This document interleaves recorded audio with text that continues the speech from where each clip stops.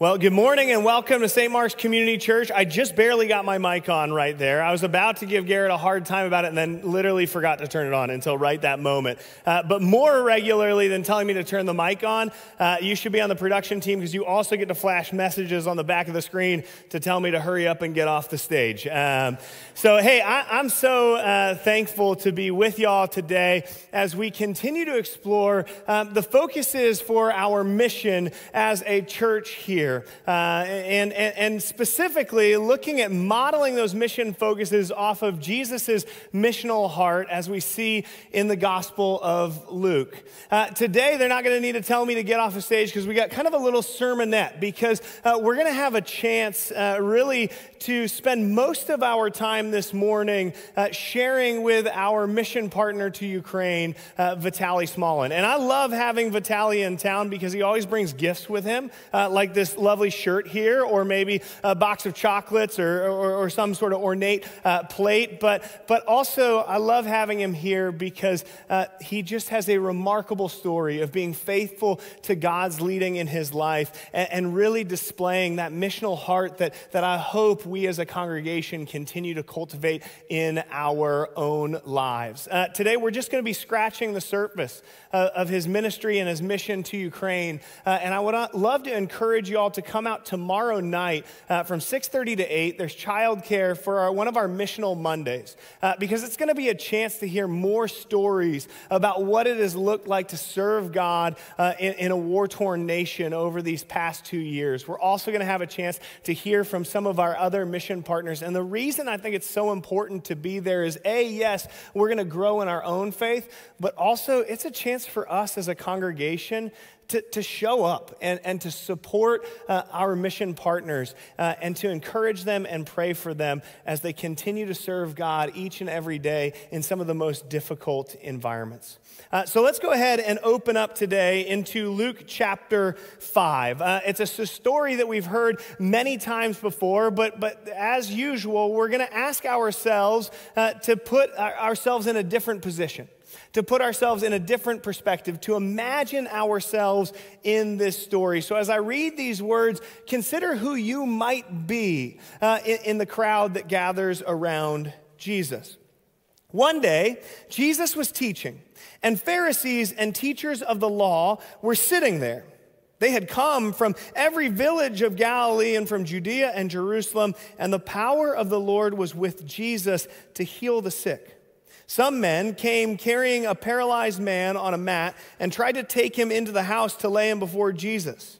When they could not find a way to do this because of the crowd, they went up on the roof and lowered him on his mat through the tiles into the middle of the crowd right in front of Jesus. Now, we're going to pause here for a little bit before we witness a miracle that we have heard many times before. And we're going to pause and recognize that there are three different groups of people that are gathered here and engaging with Jesus. And each of them are coming for a different purpose. Each of them are experiencing Jesus in a different way. And each of them are also creating barriers that keep others from experiencing Jesus. And so as we read their story and we consider their posture, I want to challenge us to consider ourselves in that same light, to ask how we are engaging with Jesus, why we're engaging with Jesus, and also importantly, who we might be keeping from our Savior. The first group of people that are gathered there with Jesus is quite simply put, the crowd. This is probably the group of people that we're most familiar with. It's a group of nondescript folks that have heard that this traveling rabbi is going to be in their town, Capernaum. Now, one of the things that I think is important to remember as we study this story is that Capernaum is not a big city. No, Capernaum is this small, intimate town. In fact, I've said this before, all of Capernaum would fit on the St. Mark's Community Church campus, from the ball field to the parking lot over there. It was a community of fishermen and blue-collar folks. And suddenly, they are blessed with Jesus, the miraculous teacher, entering into their city, into their little town, spending a night in one of the locals' homes and teaching and healing there. As he stood in that home, it's no wonder that the crowds came out. Why did they come out? How did they hear? Because the town is too small not to have heard. They know that Jesus is here right in their village. This is probably one of the biggest things to happen in Capernaum for as long as they can remember. In fact, for generations of people. And so they come out in droves.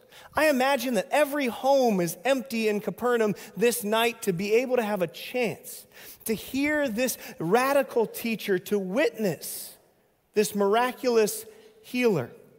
But here's the thing, the homes in Capernaum are humble just like the people. The homes in Capernaum are one room, not one bedroom, one room. And they probably only fit 10 to 12 folks standing shoulder to shoulder together. And so as we hear that Jesus is teaching in a home, we recognize that there's probably only the disciples, maybe a few other close followers that could enter into the space with him. The rest were gathered outside in the streets, crowding around this home, leaning in, hoping to catch just a snippet of what Jesus is saying. They are so focused on their experience of Jesus, on that leaning in posture, that they miss something important. A man has been brought on his mat. He's paralyzed.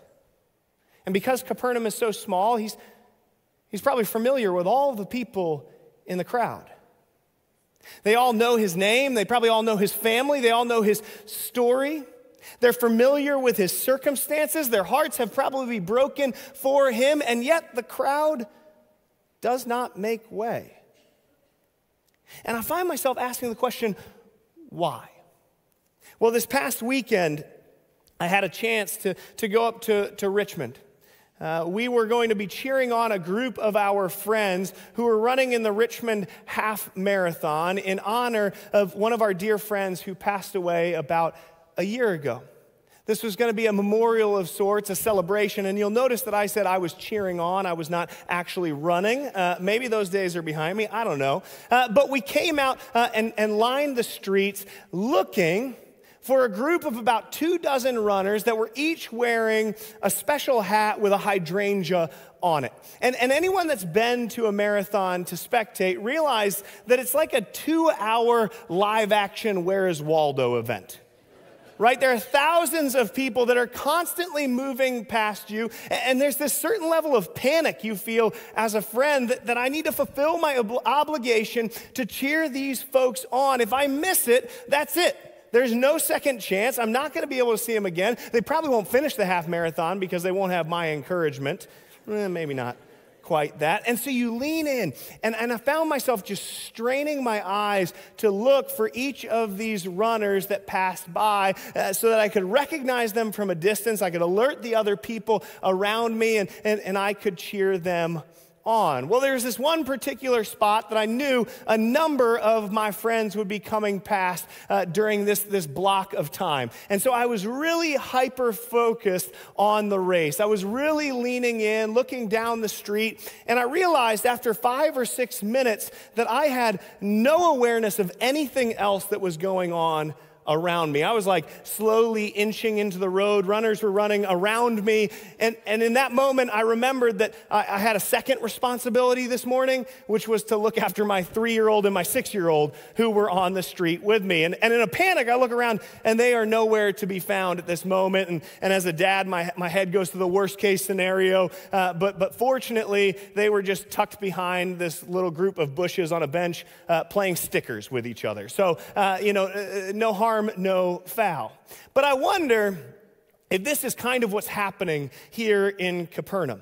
You see, the crowd is not intending to create a barrier between this crippled man and his healer, but instead they are so focused on their own personal experience of Jesus that they are oblivious to the needs of those that are around them.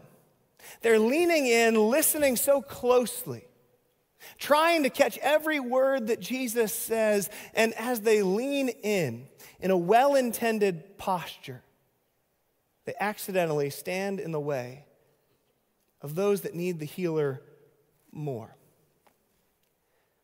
I think this is oftentimes the barrier that we create to missions in our community, to missions in our country, to mission in our world. It's not intentional. It's not malicious. In fact, it's born out of a well-intended pursuit of our personal experience of Jesus. We're trying to lean in to find the place that scratches the itch of the kind of music that I like to listen to, the kind of community I like to be a part of, the kind of challenges that I like to hear. And we spend all of our time focused on our personal experience of Jesus that we miss out on opportunities to invite others to his feet as well. You see, I'm thankful that we have a God that enters into personal and intimate relationship with us. But I also recognize that we must be cognizant in our pursuit of Christ to open our posture to invite others in. We must recognize that a part of finding ourselves at the feet of Jesus is having our heart molded in a way that opens us up to others in our community, others in our family, others in our school that desperately need Jesus too. You see, the crowd creates an unintended barrier. But there's another group of folks that create a very intentional barrier. You see, we meet the Pharisees and the teachers of the law. And it's important to recognize that at this time in the ancient world, it was believed that your external brokenness, your external pain, was indicative of some sort of moral deficiency within you. Simply put, that your sickness was an indicator of your sin. In fact, it's for this reason that in the ancient Jewish culture, cripples and those that were blind were not permitted to enter into places of worship. They couldn't come into the synagogue. They couldn't come into the temple because their physical ailments were thought to be an indication of their spiritual unworthiness. In fact, there's this really beautiful story that many of us have heard about Jesus entering into the temple and throwing over the tables of the money changers. And one of the things that I have missed up until this week is that we don't actually see that the Pharisees are angry about Jesus throwing over the tables of the money changers. Instead, they're angry about who Jesus replaces the money changers with. It says that he drives the money changers out of the temple, and who does he invite in their stead? The blind and the cripples. And he provides healing for them. And immediately after he's invited the blind and the cripple into the temple, it says that the Pharisees were indignant. And so suddenly it starts to make sense. The Pharisees and the teachers of the law are coming to hear Jesus, this rabbi that they've heard stories about. They're coming to try to validate his message. They're coming to try to evaluate his ministry and his mission. They're studying Scripture together. And when this paralyzed man comes, they create a barrier because they don't believe that he is worthy of being in the presence of the teachers of the law, of the rabbis, and of the Pharisees. And in fact, they believe that his presence will pollute the space of worship that they're trying to enter into. You see, the Pharisees excuse their inaction on the basis of their perception that the physical pain of this paralytic is an indication of his moral and spiritual deficiency. And I'm so grateful that we live now in a context where that would never be the case. None of us would ever look at a medical crisis or a cancer diagnosis and say that that was an indication of the sin of the person afflicted. I am grateful that not one of us in this room would ever make that case. But I'm also convicted that I do this in a slightly more nuanced way. When I consider the plight of the homeless, of the refugee, of the victim of physical and sexual abuse. Oftentimes I create stories in my head. Stories in my head of their behaviors, their habits, their actions that somehow have led them to their circumstances. And I create these stories. Why? Because it excuses me from action.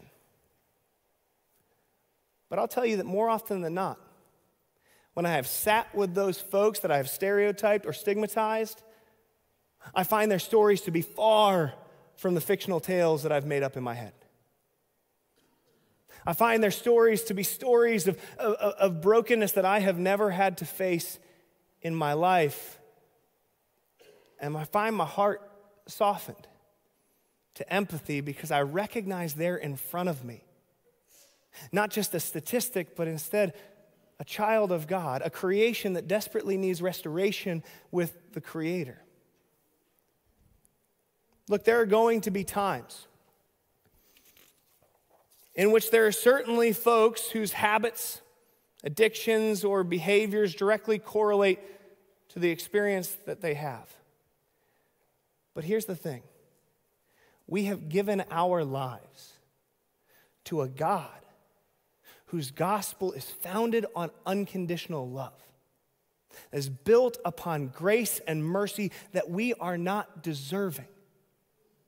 And if we claim to follow that Savior, if we claim to have that Spirit indwelling within us, then there is no behavior, no habit, no addiction that excuses our inaction, that excuses our silence, that excuses our invitation into the restoration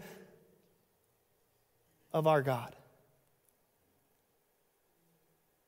And so if we find ourselves in that position, may we consider what it means to dwell upon the unconditional love of our God in a way that, again, opens a door so that Creator and creation can have a restored relationship. You see, there's a final group of folks that find themselves in this crowd. It's a group that we've spent most of our Sunday school lessons elevating, and rightfully so. I want to pause here for a moment to make sure that we know that the bold faith of the friends is what has led to the healing of the paralyzed man.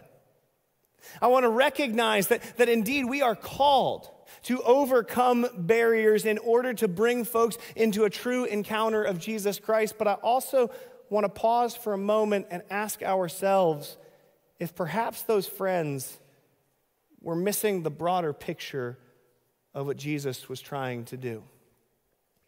Now, I don't know about you, but for whatever reason, when I picture this story, I see on the outside a very small, humble home. But somehow, as if some sort of third dimension they enter into, or fourth dimension, they enter into the home, and now it's this cavernous worship center. Right? There are hundreds of people that have gathered around Jesus, and he's standing there with some stage lighting. There's this nice space around him, and then these friends, they begin lowering the paralytic through the roof on some sort of complicated belay system, and he comes down, and he's laid at the feet of Jesus, and there's this powerful moment where the piano begins to underscore, and everyone leans in, and Jesus heals him. But the reality is that we've already said the homes were small. The homes were these spaces where they would have been standing shoulder to shoulder. There was no room for a paralytic to be lowered through the ceiling. There was no need for a complicated belay system, and there certainly was no piano or stage lighting. Instead, what the friends do is offensively disruptive. They recognize the need of their friend, and they have come to Jesus for a very specific reason. They want to see their friend walk again, and they're not going to let anything stop them from that experience. And so when the crowd doesn't let them through, what do? They climb on the roof, and they begin digging away at the ceiling of this small home that would have looked much more like this than a cavernous worship center. These beams that were laid across, and they were caked with mud and straw in order to create some sort of barrier from the moisture above. And they would tear away from this, and the moment they got up on that roof, no one was listening to Jesus anymore. The moment they got up on that roof, the attention was not on the Savior, was not on the rabbi, was not on the teacher. The attention was on what was going on above them as they heard the scratching, as dust and dirt and straw began to fall down on their head. These friends peel back one of these beams, and immediately everyone can see them. Everyone knows what they're trying to do, and yet they still have to wait as beam after beam is pulled back to create the space. As they reach down and they lower their friend below, there's no room for him. This is like a mosh pit, shoulder to shoulder, and he's just dropped right on the people in front of him. Jesus doesn't have any choice but to respond to the interruption. And in his grace, he does. And I'm so thankful that we worship a God who graciously responds to our interruptions, that meets us in our place of unknowing. But I realize here in this moment, the friends were not concerned with what Jesus had to share. The friends were concerned with the physical needs that they had seen.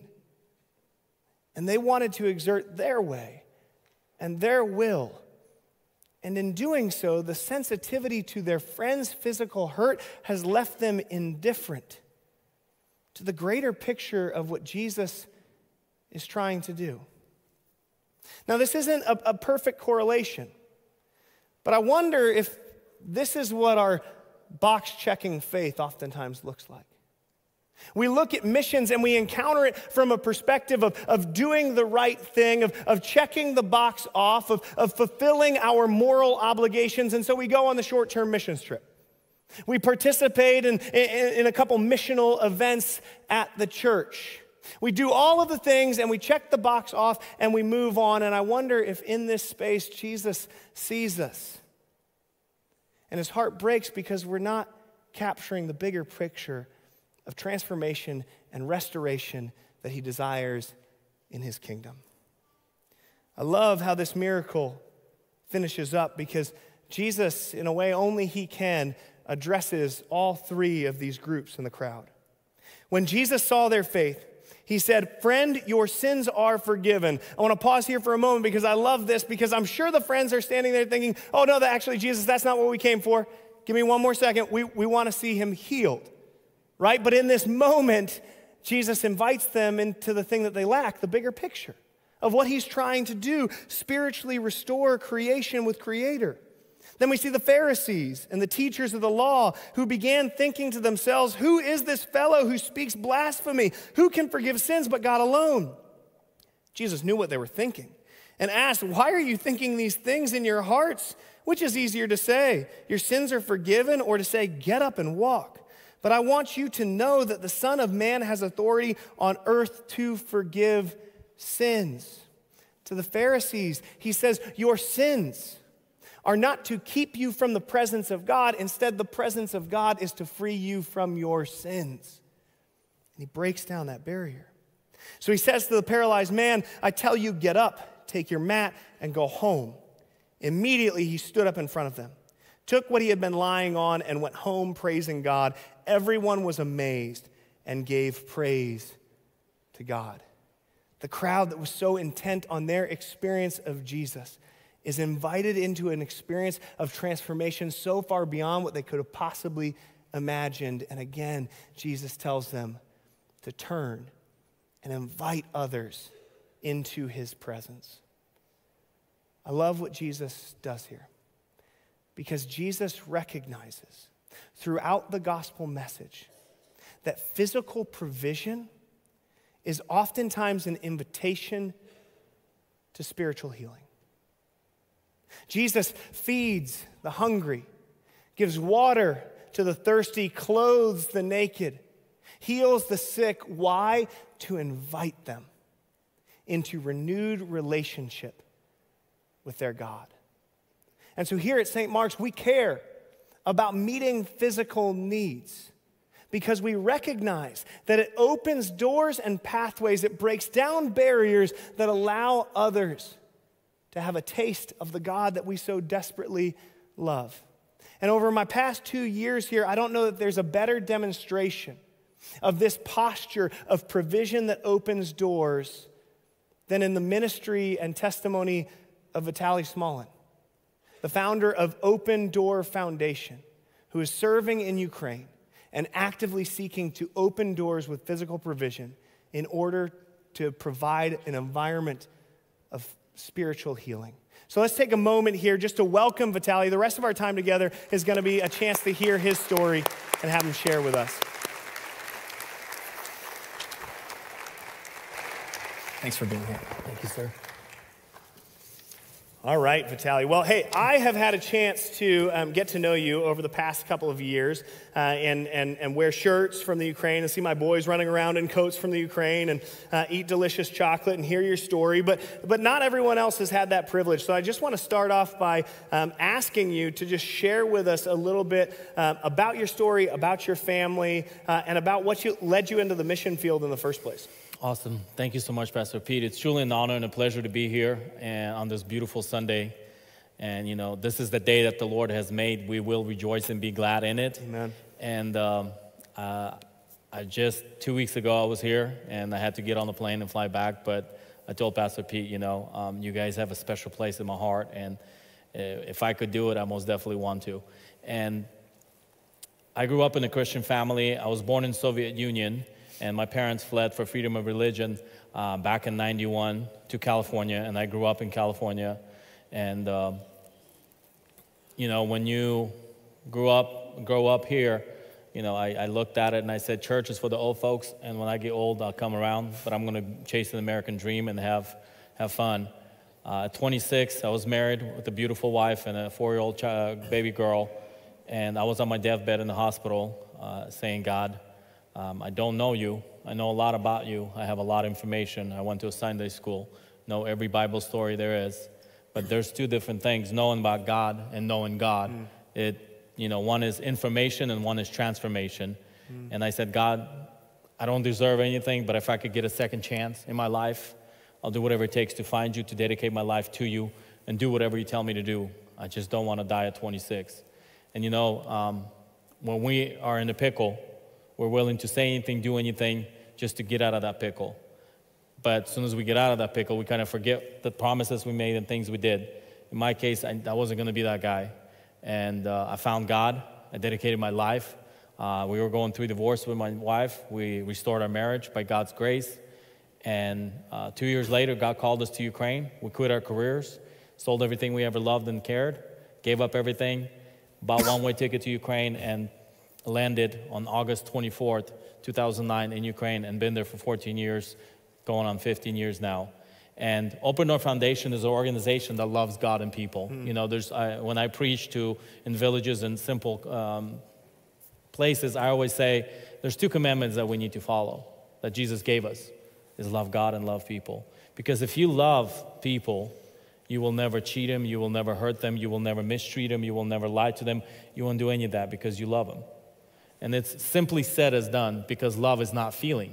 Love is action. And that's what sometimes we confuse the two, because we think love is a feeling. It has nothing to do with feelings. It's a choice we make to do something that you don't want to do, and you sacrifice. And we've been fortunate enough to be able, with Open Door Foundation, we work with orphans, we work with elderly, we visit weekly to orphanages, we do summer camps.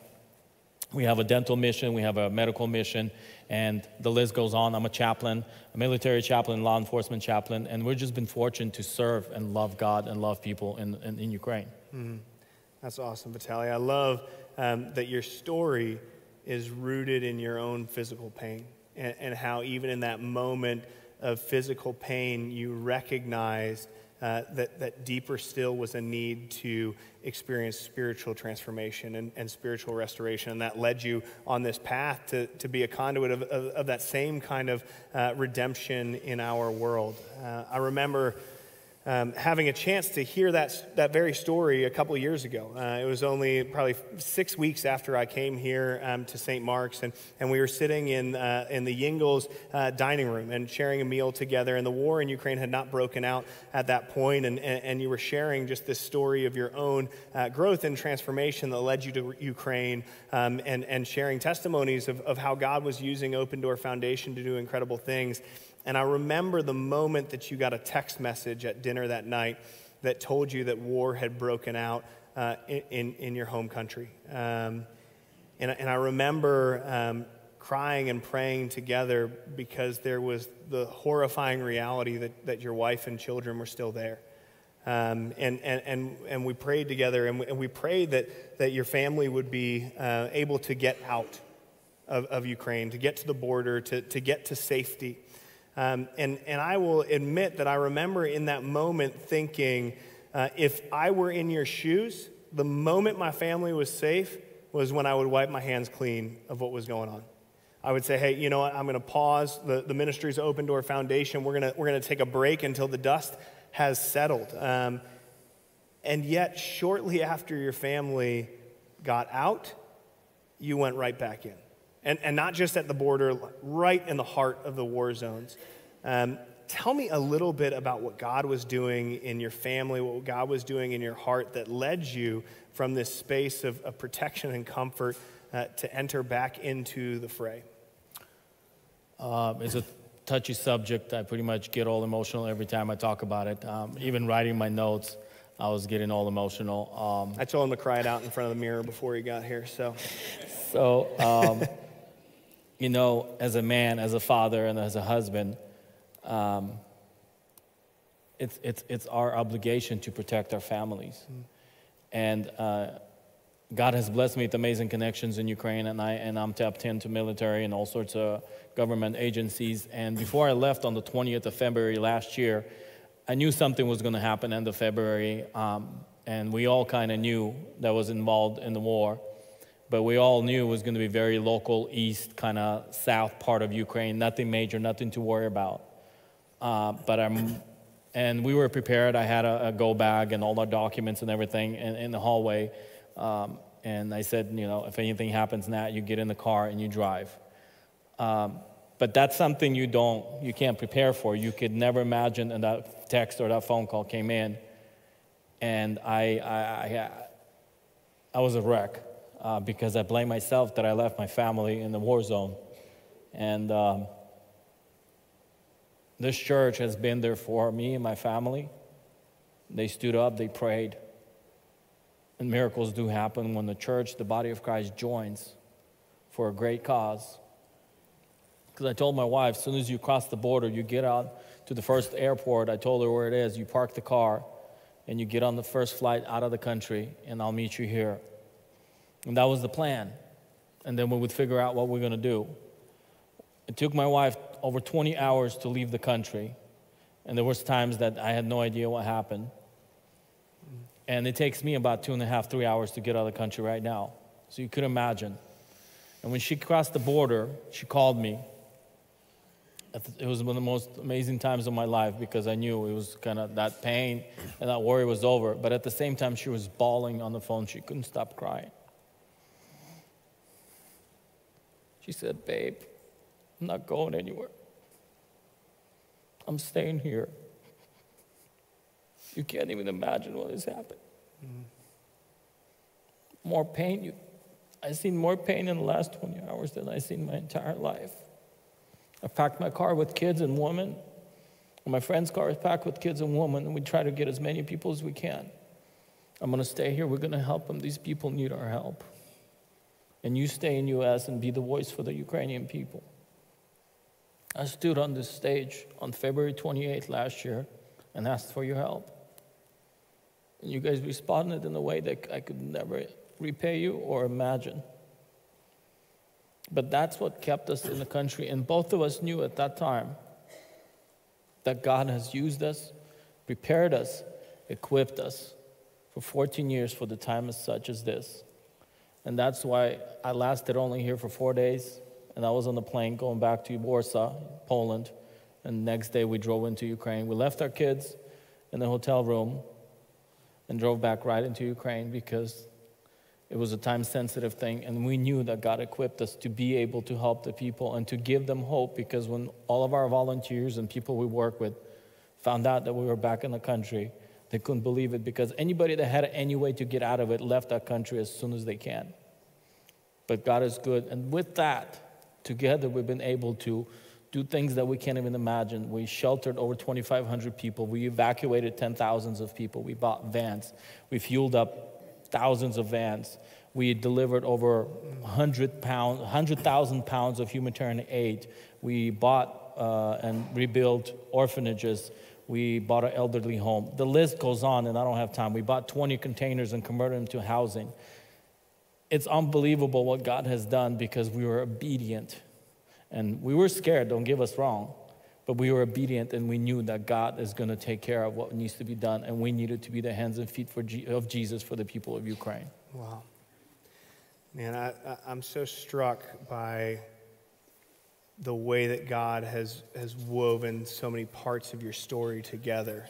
You talk about this physical pain in the hospital that led you to recognize your spiritual need, and when you're spiritually restored, the next thing that happens is that you work to redeem your marriage and work to redeem that relationship.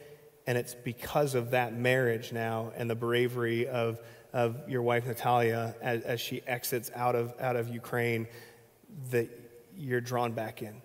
That her heart breaks for the hurt and the pain of the folks in your home country, and that invites you back into that. It's just so cool to see how God so often is working in our lives and our story when we're not even cognizant of what's going on, when all we see is the mess around us, but what God sees is this beautiful tapestry. Earlier today we were talking about how these spaces of brokenness, these spaces of physical pain and hurt oftentimes create space for the light of Christ to enter in on the shoulders oftentimes of his faithful hands and feet. Can you tell us a little bit as we think about Ukraine over the past 2 years? I can't imagine there's anywhere that's under a cloud of darkness quite like that. And yet I've heard from you story after story of spiritual transformation, of light, of hope, of grace. Do you mind just sharing a few of those stories with us here today? Yeah, I've been fortunate enough to be able to see things that I wouldn't want my enemies to see or experience. And at the same time, I knew that God has called me to be there for this moment alone. And I was involved with Samaritan Purse. I've been honored to work with them, and they're one of the most amazing organizations that love God and love people that I ever partnered and worked with. And they set up a clinic in Lviv on the train station, and that train station has seen more pain, I think, than anything you can even imagine. I was there translating and helping, and an elderly lady got rushed in, and some of you might have heard this story. I shared it before. She got rushed in because it took her 3 days to get to the train station to be able to leave Ukraine. Usually what it takes about 8 hours. And they were trying to do everything they can. You got to remember, this is a clinic and not a hospital. And she was on the floor with the IV, and they were trying to throw everything they had at her to try to save her life. And I was the IV pole, and the doctor said, "Vitaly, squeeze the bag as hard as you can." And then the doctor looked up at me. I dropped the IV, got on my knees, grabbed her head, and I said, "Repeat after me." I said, "Lord Jesus, forgive me for all my sins. I accept you as my personal Savior."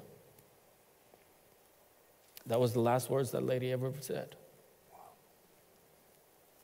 As hard as that is, but at the same time, I realized how amazing our God is. It has changed my life. What I realized, if we're willing to sacrifice our comfort and go out there and be the answer to a prayer, God will use you in a mighty way that you could never, ever even imagine. And what happened? God gave this lady a chance. I don't even know her name. In the last second of her life, to be with the King. And it's amazing. At the same time, it's so painful to see things like this. But that's how amazing our God is if we're willing to walk by faith, not by sight. Because like Pastor Pete said, I had a choice of running away and not even run away. I had a choice of staying here, not going anywhere, and just watch the news and pray. But God will use us in a mighty way if we can. At the same time, we've been able to do so many other things and see supernatural things happen. We run camps, and most people, when they found out that we were going to do summer camps regardless of the war, they said, these guys are pretty insane. But I look at it, it's like, we don't have a clue what's going on. Like, we don't have an answer why people say, well, why is the war? Do they want land? I mean, the only answer I have is they just don't want Ukrainians to exist as a nation. And kids don't have a clue, and they're going through pain in a way and trauma that we can't even understand. And so Natalie's like, we're going to do camps regardless. We're going to love on these kids. We're going to bring love of Jesus to them. And we had a group of couple hundred kids that came from East, and we work with some of the hardest kids in the country. We work with the orphans, with traumatized kids, abused, single parents, underprivileged, kids that have lost their parents in war. And we were just blown away. This group of kids never heard about Jesus. This was the first time they ever experienced the love of God and at the same time heard the gospel. And we try to make the camps fun. They didn't care about any of that. When we gifted them the Bibles, we couldn't unglue them from reading the Word. And they were children's Bible, but they were so, like, just eating it up. And we were just blown away how God uses us in a way to be able to preach the gospel, to love on the people, and bring the good news. Because as far as I'm concerned, He's the hope giver. And the only hope that people need is Jesus, because He'll take care of the rest.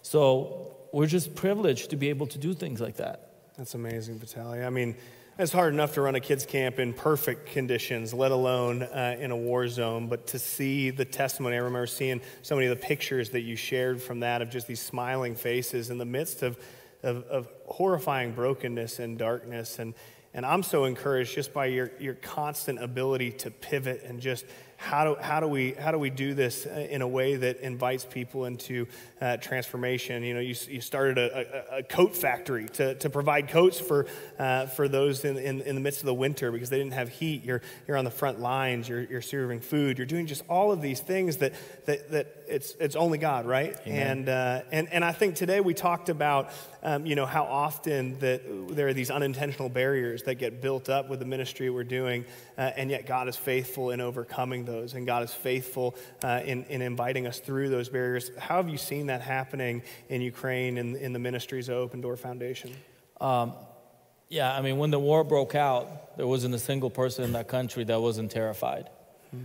Because, I remember growing up and my grandma and my grandpa, they went through World War II as kids, and then they would share the stories. And, it's just a story. It doesn't get real, but you could see they were just super emotional and sometimes cry about talking about it.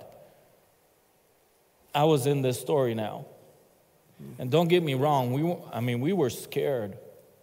But God is so amazing. He has joined the church, the body of Christ in Ukraine, to overcome all the barriers that the devil has planned from the war, from the government, from any obstacle. We responded because Catholics, Orthodox, Protestant, Baptist, Pentecostals, you name it. We joined and became one body for a great cause, to save people and to bring hope of Jesus Christ. And it was so phenomenal to see. It didn't matter what the devil did, the barriers, physical or spiritual. There was checkpoints. It was impossible to move around. But because we were chaplains and we had access to the government, we had green light to go into places, evacuate and help and bring food and aid. And when people are desperate and they know you don't have to be here, they always ask, why? Why are you here? Like, everybody left. Why are you here? Why are you going against the traffic when everybody's leaving? You're going into the war zone. And it's just an opportunity to share because God loved me and said, I need to love you. And it's the most easiest way to preach the gospel when you have just loved on somebody and did something, maybe not even a big deal. You brought a meal or you gave clothes or you gave something to them. But to them, it's a life changer because they knew this wasn't natural. This wasn't supposed to be. Everybody that could have left. But that's what God does. It doesn't matter what barriers the devil will put. If you're obedient and you're willing to sacrifice, God will do supernatural things and protect in a way that you can't even imagine. Because I've been to places that, when everything underneath you, when the ground shakes underneath you, it's not normal. We're not made to understand that. But there's that little voice inside of you. I got you.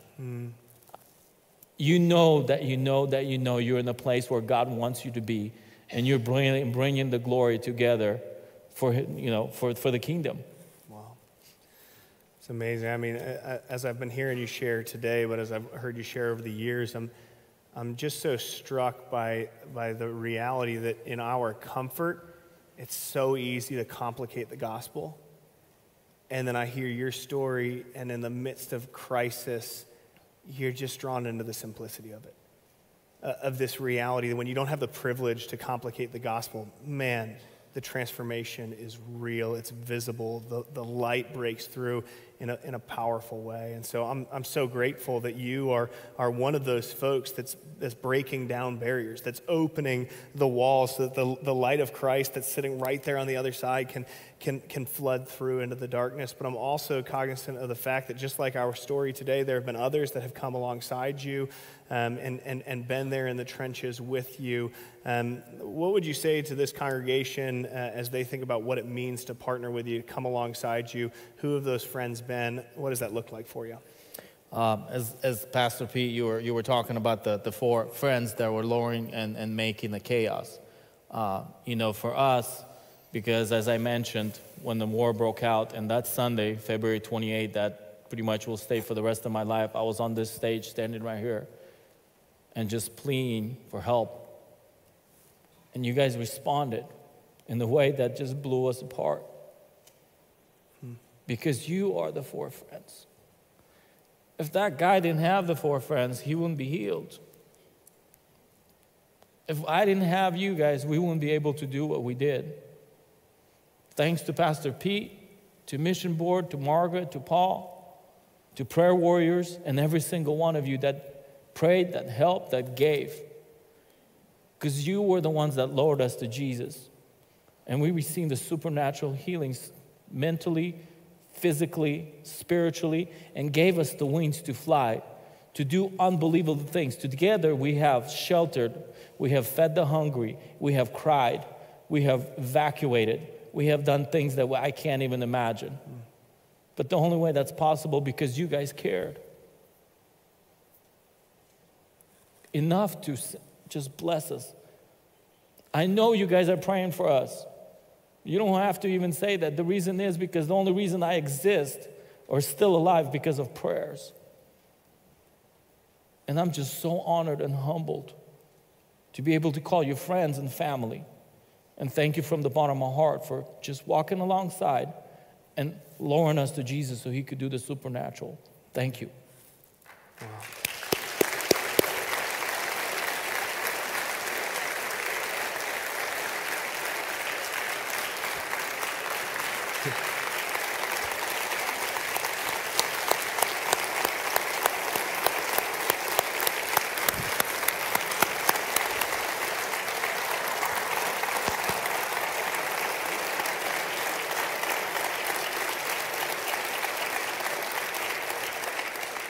Why don't y'all stay standing here for a moment, because I think moments like this are so humbling to me, because every time I get a text from you, all I can think is like, I can't believe that our church gets to be a footnote in your story. Like, I know decades from now there will be books written about the faith of Open Door Foundation, about you and Natalia, and just the fact that God has invited us to be even a little part of that is just so humbling. But I want to invite us as you head back. We're about to have our holidays here. It's life is chaotic but also comfortable during November and December. And I realize that that's not the reality for you. You're going back to a country that continues to face war, that is facing, power blackouts and severe weather conditions. And we just want to lift you in prayer in this moment as you continue to faithfully serve God. So if y'all would extend your hand as just a symbol of the Spirit of God that flows out from his body onto those that are serving him. Heavenly Father, Lord, we just pray right now for Vitaly and Natalia. Lord, for Open Door Foundation. Lord, we pray that they would be overwhelmed by the presence of your Spirit that rests upon their shoulders. Lord, we pray that in the midst of the darkness, that, Lord, they would continue to have the energy and the courage to break down barriers of your restorative gospel. Lord, so that your light can shine in the darkest places. Lord, we pray that we as a community would partner with them in doing that. Even though we're here in the States, that, Lord, we would be pushing against those barriers, that we would be making way, that we would be opening doors for transformation in our own community, but also in Ukraine. And so, Lord, in this moment, we thank you that you are a God that deeply cares for his children. Lord, a God who shines brightly in the darkest of spaces, and a God who has power to do remarkable things even with our humble offerings. Lord, may you go before us and make a way. We pray this in your name. Amen. Amen. Amen. Thank you, Pastor.